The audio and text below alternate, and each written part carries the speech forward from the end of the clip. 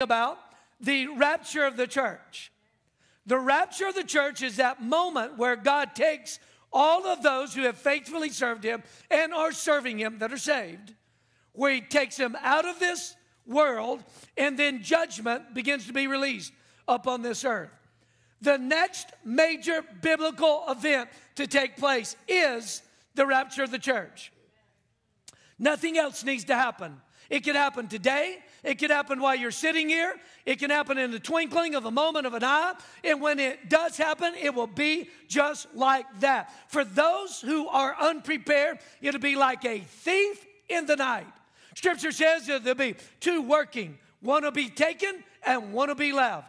Two will be laying in the bed. One will be taken and one will be left. For those that are living their life with the expectation that he is returning for them. They are like a bride preparing herself to meet her bridegroom, to go to be with him. That's the church that lives with expectation. They live with an attitude of preparing themselves to meet Jesus. That's the way we should be living. That's the way I want to help us to get there. We don't wait till next week or 10 months from now. We start preparing right now so that we can meet Jesus as a bride that has prepared herself for that moment. He's coming back for a church without spot, without wrinkle, or without blemish.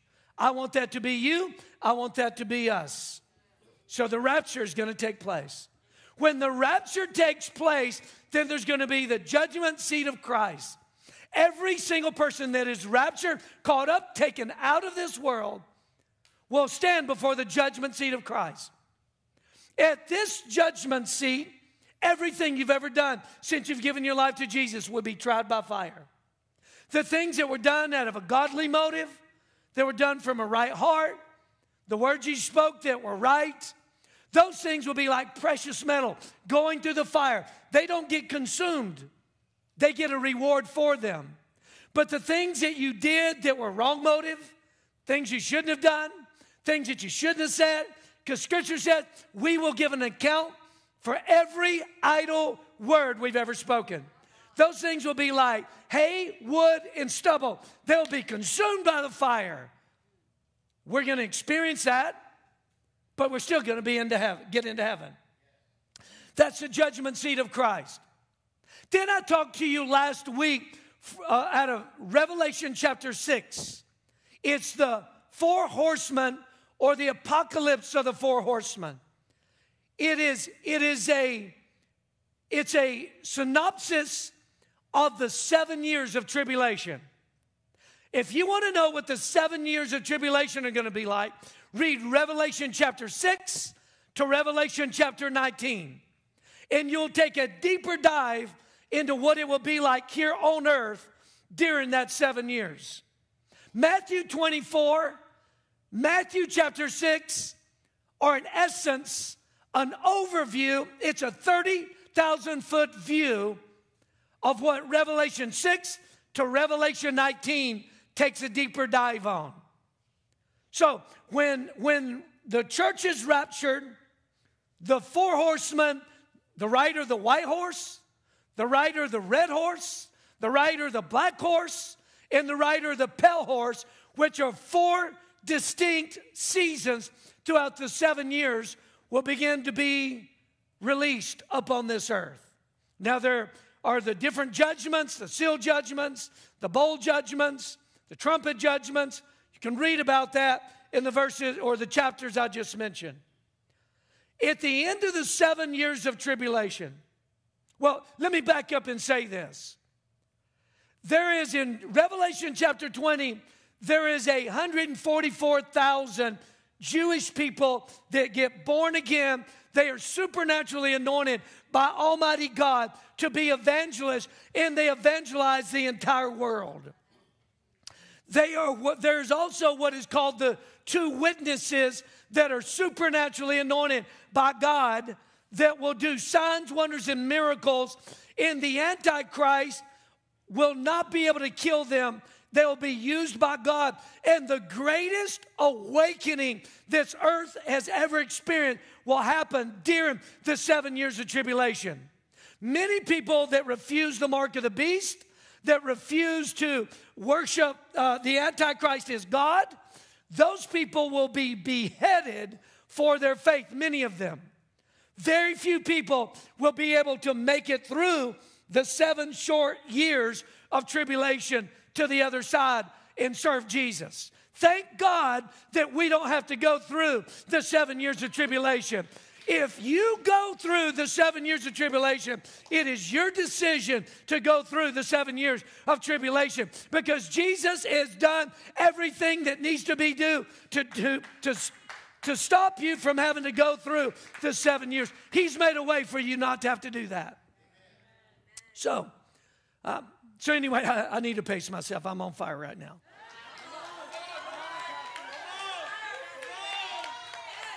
It's like I've come out here, volume 10, wide open. Just going to crank it up and break the knob off and go. I'm going to preach like this is my last time to ever get to preach to you. Because for some that could be true.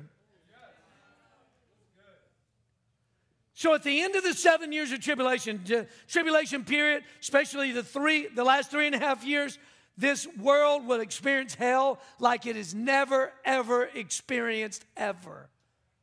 It'll be horrible. In the middle of the 7 years of tribulation, the Antichrist will set himself up in the temple and tell people he is God. And he will demand that people worship him.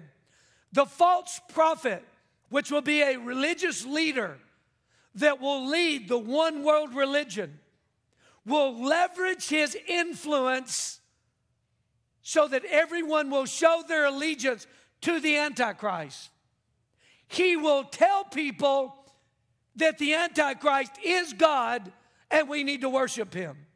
So there's going to be the Antichrist, there's going to be the false prophet, there will be a cashless society, there'll be a one world currency, there'll be all those things put into place for the purpose of being able to control people on the planet to do what they want you to do.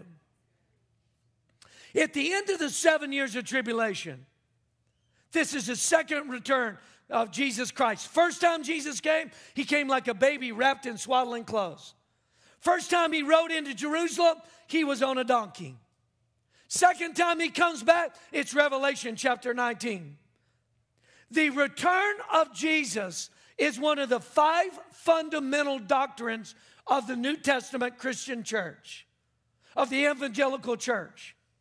If these 5 fundamentals are not part of your life, then you are not really part of the true church of Jesus Christ. Jesus isn't coming back for a denomination. He's coming back for a group of people that are sons and daughters that have been born again, that believe what the Bible teaches. 5 fundamental doctrines. Number 1, it's the deity of our Lord Jesus Christ. It's the virgin birth. It's the blood atonement and the resurrection. It's the inerrancy of Scripture. And we're living in a time right now where people are saying that God inspired people, and inspired people wrote the Bible about God. They're trying to take away the integrity of the Scripture. I want you to understand the Word of God has been purified 7 times, and that's what the Scripture says. And yes, I will prove Scripture. I will use Scripture to prove the accuracy of Scripture. It is the Word of God. It is perfect. It is good for doctrine. It is good for rebuking. It is good for edification. It is good for exhortation. The 5th thing is the second coming of Jesus. It is the second most talked about subject in the Bible, which is the second coming of Jesus. Jesus is returning. He is returning at the end of the 7 years of tribulation, and he's coming back to this earth. And he's coming back to rule and reign. Revelation 19 verse 11 says this. It says, now I saw heaven opened, and behold, a white horse. He who sat on him was called Faithful, True, And in righteousness he judges and makes war. Now, I'm going to break every verse down that we go through. We're going to go verse by verse. Break this down. Jesus is on a white horse. White horses back in that day, whether it's Old Testament or in the days that Jesus was walking around on the ground, or when John, who was on the island of Patmos, who had this revelation, lived, when a king conquered a territory, he would come riding in on a white horse. White horse was a symbolic statement of we have conquered, we are victorious. Jesus is coming back on this white horse. When John had this moment, he was worshiping the Lord on the island of Patmos. He had been thrown into a pot of oil. He had been boiled. He had been tormented. It was a place of imprisonment. He wasn't in some luxury retreat place laying on a beach somewhere. He had been thrown there because he served Jesus. He had this moment, he was worshiping God. And I would encourage you to really become a real worshiper. Don't be a spectator. Learn how to worship God. Learn how to open up your heart. Learn how to lift your hands. Learn how to let love come flowing out of you. Cultivate a passion for the presence of God, to pursue Him. John was worshiping the Lord. As he was worshiping the Lord, he was caught up into the Spirit. Without really worshiping God, you will never get caught up in the Spirit to see what God wants you to see. He saw an open door, and then he heard a voice that was Almighty God giving him an invitation. God gives us that same invitation. He said, come up here. Some of you need to come up a little higher. Quit trying to pull God down and let God lift you higher. John got caught up into the Spirit. He saw the open door and he went through it. When he went through it, everything we're reading, he began to see. He saw it. But he saw it as if it had already happened. That's why he said Jesus came in on a white horse. He was seeing it as if Jesus had already conquered. But he wrote it thousands of years ago. See, people read the newspaper to see what happened. People watch the news to see what's happening. But we read the Bible to see what's going to happen. John was in the Spirit. He went into the future and he saw this moment. Many of us, hopefully all of us, will experience this in the very near future. So Jesus is on this white horse. And he said, he who sat on him was called faithful and true. Faithful. Jesus has always been faithful to what the Heavenly Father wanted him to do. Jesus said, I only do what I see my Father do. I only do what He tells me to do. He was faithful to the Father and He was faithful to the mission. That's what we need to be. We need to be faithful to God and faithful to the mission. Say that with me. Say faithful to God and faithful to the mission. And He called him true. Why did He call him true? He's on a white horse. Why did He call him true? True in the original word, the original language right here means the real Messiah. Because the counterfeit fake had come in Revelation chapter 6. In Revelation chapter 6, the first rider of the white horse is the Antichrist. He is coming as God, but He's not really God. He is the Antichrist. He is trying to take Christ's place. It's the abomination of desolation. It's where He wants the world to worship Him as God. So He comes in as a counterfeit, but He's not the real thing. And then here comes Jesus. He is the real thing, the real Messiah, the real Savior of the world. And He will, in righteousness, judge and make war. So He will not make war out of vengeance. He will make war with all of His enemies out of righteousness. He will make war with them. Verse 12 says, and his eyes are like flames of fire. Now, that's figurative language. Have you ever been around somebody that could look at you and you felt like they looked right into the depth of your soul and knew everything about you?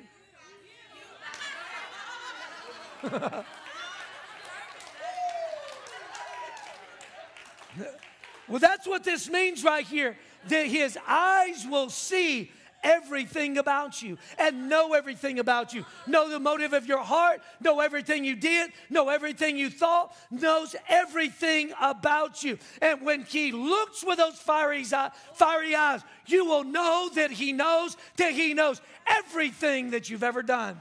For those that are still here, I don't want to say you, because I don't want this to be you.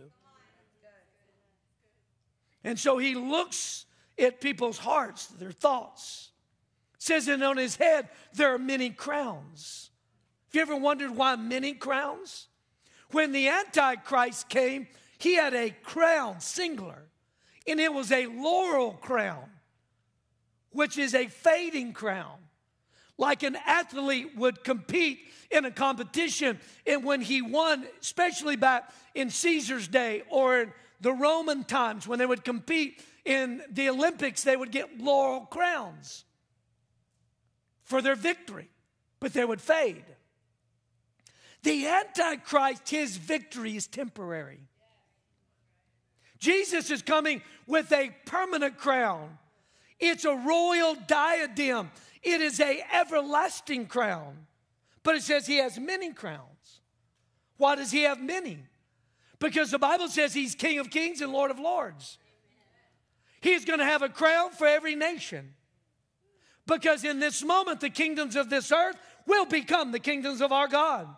Our king will rule over Germany. Our king will rule over the continent of Africa. Our king will rule over Australia, New Zealand, and China, and every other country. So he had all these crowns on his head. He had a name written on it that no one knew. Now, why would he have a name that nobody knows if we already know his name is Jesus? All throughout the Bible, God has revealed a portion of his nature or his character throughout time that people had never seen. And when he would reveal that portion of his nature or character, he would always put a name with it. In the Bible, a name symbolically represents the nature or the character. Like when God revealed himself is Jehovah Rapha, which means the Lord God that heals. He's Jehovah Nisi. He's Jehovah Shalom. He was Jehovah Mekadesh. There are all these names there are 8 compound names throughout the Old Testament that reveal the character of God. He's Jehovah Jireh, the all-sufficient provider. He's El Shaddai, the God of more than enough. He revealed these names to reveal his nature. There is a part of Jesus our minds have not yet been able to comprehend. When he comes back, he is going to have a name that only he knows that we will learn when he comes back. We're going to learn things about him we didn't even know about him. You may think you know that know everything that there is to know about him, but there's so much to him. His ways are higher than our ways. His thoughts are above our thoughts. And we will be elevated into a place where he teaches us things our minds are not yet able to comprehend. Verse 13 says, he was clothed with a robe dipped in blood, and his name is called the Word of God. Now, many people say that his robe has been dipped in the blood that he shed on Calvary's cross. That is not the blood that his robe has been dipped in. This blood is the blood that was splattered onto his robe as his enemies are annihilated. That's where this blood comes from. And his name is called the Word of God. Now, the Word of God right here is making reference not to this. This is called the Logos. From Genesis to Revelation, it's the Logos, meaning the written word of God. Right here, the word, He is the Word of God. It's the same thing in John chapter 1, verse 1, where it says, in the beginning was the Word, and the Word was God, and the Word so in the beginning was the Word was with God, and the Word is God. In verse 14 it said, and the Word became flesh and dwelt among us. The Word of God right here means the gospel. It means God's plan of redemption. So in the beginning was God's plan of redemption. God's plan of redemption dwelt with God. God's plan of redemption was manifested among people. Revelation 19, the Word of God, God's plan of redemption shows up. God has always had His plan of redemption, even before He created man in the very beginning garden of Adam and Eve. He knew they were going to sin. And some of you may be wondering, why would God create people if He knew they were going to sin? So let me ask you, Mom and Dad, why would you have children? When you know your children are going to mess up and do things they shouldn't do. Why? Because you want to love. That's why. God has this innate desire to love. That's why He's created people. But He created a plan to redeem all of those that He loves. And even those that don't respond to His plan, He loves. So when He shows up as the Word of God, it means this is God's plan of redemption. Verse 19 says, and the armies of heaven, clothed in fine linen, white and clean, followed Him on white horses. The armies in heaven. This is the end of the 7 years of tribulation. There are two groups of people that are in this army right here. Number one, it's angels. There are angels that are part of this army. Number two, it's all of the saints that have been raptured at the beginning of the 7 years of tribulation. We are coming back with Jesus. Now, in the early days of being saved, I remember hearing a guy preach one time about this moment. And he said, we're going to come back and we're part of the army. We're going to have the full armor of God on. Jesus is going to have a sword. We're going to have a sword. And we're going to fight the enemy. And we're going to go into the battle of Armageddon. And we're going to slay the enemy. And we're going to fight. And we're going to fight. And we're going to fight. And we're going to kill all the enemy. But that's not really what happens. That was good preaching. I was like, give me my sword. I'm ready. Because if it were that way, you know we couldn't come back with Jesus and be defeated in that battle. Because we've already read the rest of the story. But that's not what happens. Notice it said that we are clothed with white linen that's clean. Jesus' robe has blood on it. Our linen has no blood on it. Jesus isn't even going to lift a sword to destroy the enemies that align against Him.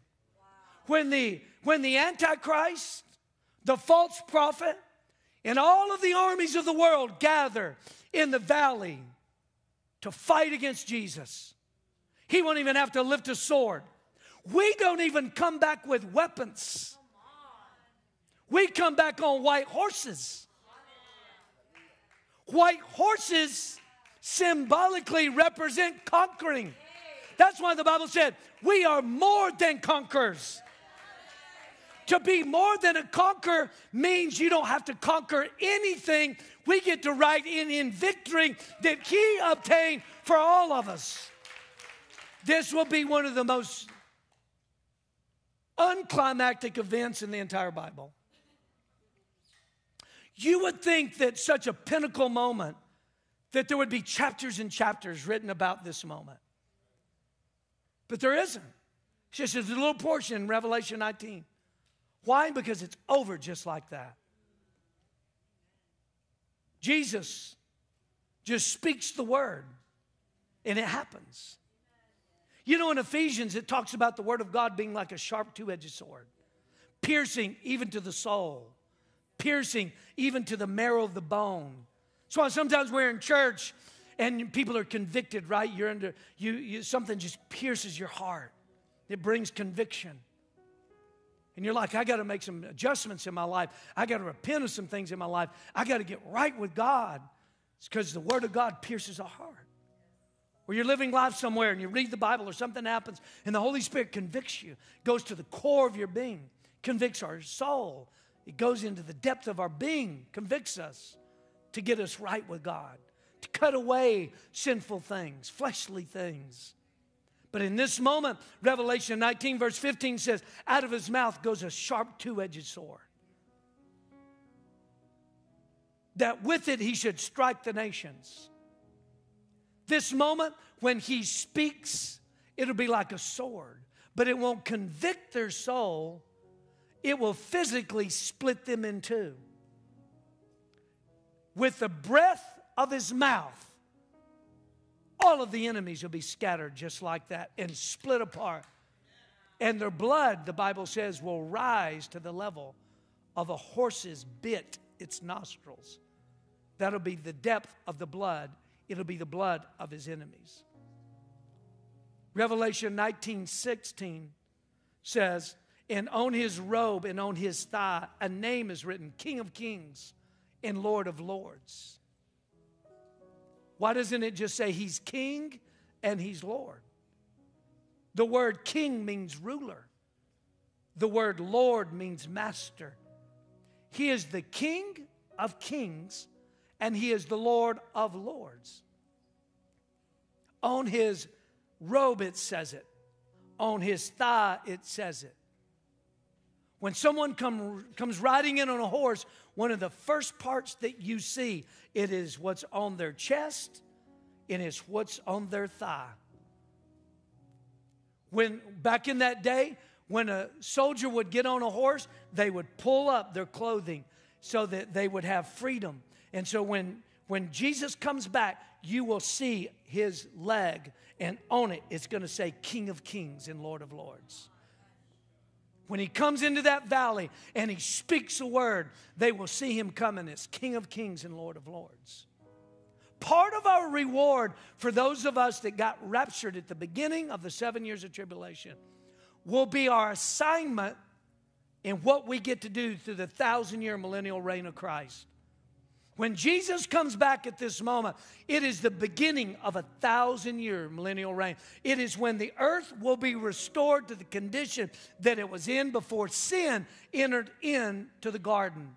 It'll be when the lion lays down with the lamb. Your kids will be able to go outside. You won't have to be worried about a snake biting them, a dog attacking them, an evil man coming and snatching them up and kidnapping them. There will be worldwide peace. And every part of the globe, there will be worldwide peace. He will be King of Kings. Those of us that have served faithfully with Jesus during this life, we will rule and reign with him through the 1,000-year millennial reign. For some of us, he's going to say, I'm going to make you the mayor of Costa Mesa. I'm going to make you the mayor of Santa Ana. I'm going to make you the mayor of Newport Beach. I'm going to make you the sheriff of Orange County, even though we're not going to need law enforcement. He's going to say, I'm going to make you the governor of California. I could do a much better job than our present governor.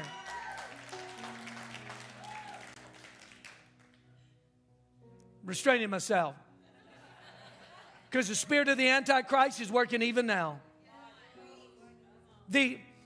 So we're going to rule and reign with him according to our faithfulness now. And part of our rewards will be what he tells us we get to do during the 1,000-year millennial reign.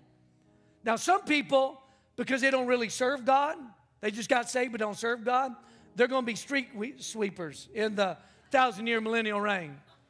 Hey, it's going to be peaceful now. It's going to be nice, but at least, you got a job in the kingdom. All rewards are not equal. Don't think they are. Don't think that all rewards are equal in heaven. They are not. The Bible does not teach that. That is your made-up theology that you created in your head without ever reading your Bible. God rewards us based off of our faithfulness right now. That's why Jesus said, don't store up your treasures on earth where moth can get to it and rust can corrupt it and all those things. He said, store up your treasures in heaven. Eternity is a long time. We're going to rule and reign with him. Part of what I'm saying is tongue-in-cheek, and I'm joking a little bit, but there's elements of truth in what I just said. The reason, so when I started preaching this over this past month, some people were like, I can't believe nobody's ever told us this before. I didn't know this was in the Bible like this. Why is this like this? And it's given to us to warn us and to prepare us. Jesus has done everything that needs to be done so that we don't experience this. You don't have to go through 7 years of tribulation. I'm preaching this to not to try to scare you, to prepare you. I want to see you in that group of people that are taken out when the rapture happens. Jesus left heaven and came to this earth because it was impossible for us to get to where He is. He got into our world and made a way for us to get into His world. You've never given your life to Jesus. You need to do that today. You've drifted away from God. You need to come back to Jesus. He's not mad at you. You need to come back to Him. The worst place to be when the rapture takes place is in a backslidden place. I don't have time to talk about the story, the parable that Jesus taught of 10 virgins. That's a picture of the church. If you were to just take that one parable, that means 50% of the church is going to be left here during the 7 years of tribulation. Because that church had no oil. They were backslidden. They're away from God. This is no time to be away from God. If you've got habitual sin in your life, you need to repent. You need to come clean. God knows it's there. You might as well confess it to Him and invite God into helping you to get free from it. God doesn't come at you with a clenched fist. He's coming at you with a loving heart. And it looks like a Savior who died on a cross. He's saying, I will restore you, I'll cleanse you, I'll wash you, I'll give you eternal life. I will reinstate you into the place that you used to be. That's what He did to the prodigal son. Luke chapter 15. He gave him everything back that he lost. Gave him his authority back, gave him the robe back, gave him the sandals back, gave him a party back. Put him back where he belonged. But he had to repent and get back where he needed to be. I want you to bow your head and close your eyes. You're not where you need to be with Jesus. You've never given your life to the Lord. You've drifted away from God. The Lord has convicted you. He's spoken to you. When I count to 3, I want you to raise your hand. We're going to pray together. Don't wait. Don't delay. Don't put it off. On the count of 3, lift your hand. 1, 2, 3. Raise it up. Raise it up. Keep it up. Keep it up. Keep it up. Thank you. Thank you. Thank you. Thank you. Thank you. Thank you. Thank you. Thank you. Hands all over this church are raised. Every one of you that raised your hand, I want you to stand up right where you are right now. Stand up. You got it. You can do it. Thank you, sir. Thank you, sir. Thank you. Thank you. Thank you. Thank you. Thank you, ma'am. Thank you, ma'am.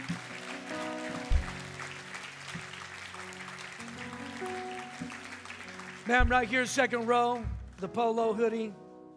The Lord's got a special plan for your life. When I was worshiping the Lord caused me to look at you, and I could just sense. I kept saying, okay, God, what do you want to say to her? What do you want to do in her? And all I could sense, I couldn't get clarity around what the Lord, but I just saw you on God's radar. God's got you on His radar. And He's got you on His radar because He loves you and He has a great plan for your life. He's got a great plan for every single one of you.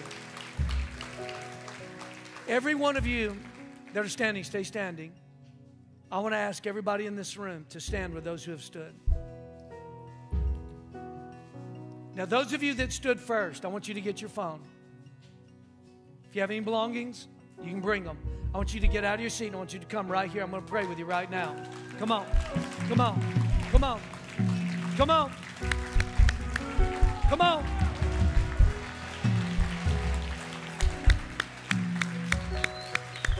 Come on, church.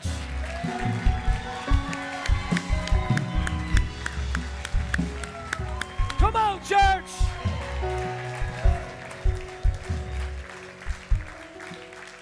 Some of you have no idea about how your life is about to change. You're going to be blown away at what God does in your life. I could have never imagined the night that Jesus came into my life, that my life would change so much that I would be doing this one day. And God is going to change your lives the same way He changed my life. We're going to help you. We're all going to pray together. Eternal life is a free gift. If I wanted to give you a gift, you don't have to work for it. You don't have to do anything except receive it. That's what Jesus is. Jesus is God's free gift of redemption. It's His love. When we receive His free gift, all of our sins are washed away. For you to receive a gift, you have to let go of what's in your hand and reach out and grab what's in His hand that He's given to you. That's the way we repent. We're like, I'm going to let go of my sin and I'm going to grab a hold of Jesus because He's a free gift. We're going to pray together. Every one of us, our heads are bowed, our eyes are closed. Everybody pray out loud with me and those who have come. Say this. Say, Lord Jesus, I repent of all my sins. Come into my heart. Come into my life. I believe you died on a cross and you did it just for me. And you've been raised from the dead and you're alive today. Forgive me. Come into my life. I want to know you. I want to walk with you. I give you everything. I'm yours. In Jesus' name, amen. Amen.